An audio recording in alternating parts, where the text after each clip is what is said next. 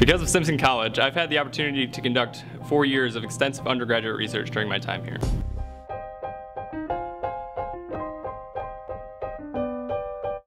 One thing I considered when I was looking at schools was there the opportunity to get involved in research my freshman, sophomore year where I was constructing my own projects, and that's something that I was able to do. I studied abroad in Namibia and South Africa in May of this past year, and that taught me a heck of a lot.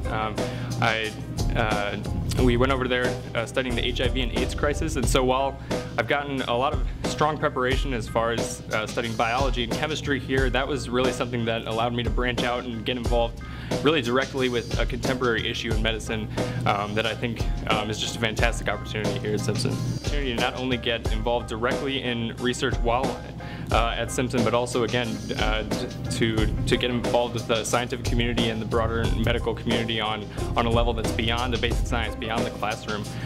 It will definitely prepare me for the long run. I'm Henrich, and I'm writing my Simpson success story.